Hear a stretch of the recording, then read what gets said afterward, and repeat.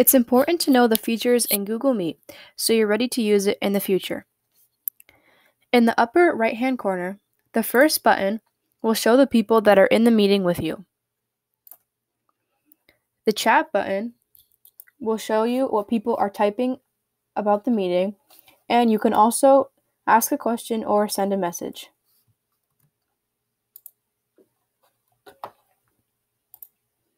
The time is displayed here, and either your video or your profile picture is displayed here.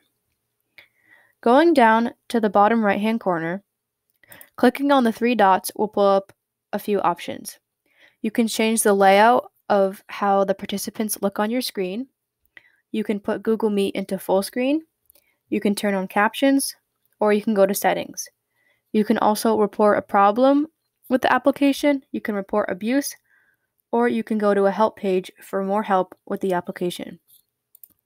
When you press Present Now, you can share your screen to the rest of the participants in the meeting. To turn on captions, press this button.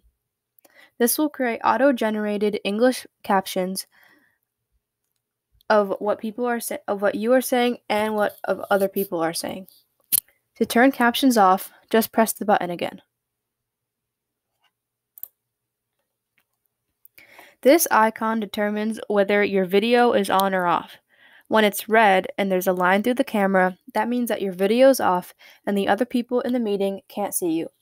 When you click it and it turns white, that means that your video is on and other people can see you. This icon determines whether they can hear you or not. When this icon is white, it means that people can hear your audio and what you're saying. When you click it and it's red with a line through the microphone, that means that they can't hear you and they can't hear any audio from you. To leave the meeting, press the icon in the middle.